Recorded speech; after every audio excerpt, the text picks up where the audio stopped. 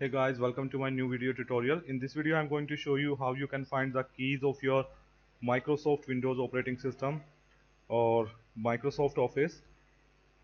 Like if you have lost your keys, then how you can find that what are your product keys. For this you have to install a small software. I'm going to show you from where you are going to download this. You have to type this in your address bar, PRODUKEY, and you have to search. You will get this link, so click on it.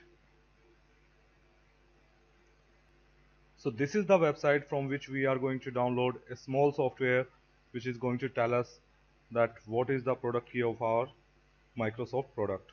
So if you will scroll down after opening this website, you will get download links,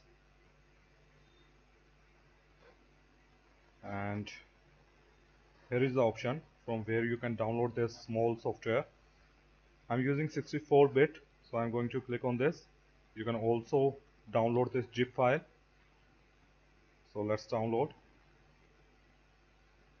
It's only 77.52 KB, you can see here. So let's start downloading it. My download is finished and I'm going to show you what you have to do next. Now here you can see it's a zip file, so you have to right click on it and you have to extract like this. You'll get a folder, double click on it, and you have to run this application. Okay, here you can see this is the file, so double click on it and you will get a pop-up window like this, in which you will get the product keys of your Microsoft products. So this is how you can get your keys if you lost your keys somehow.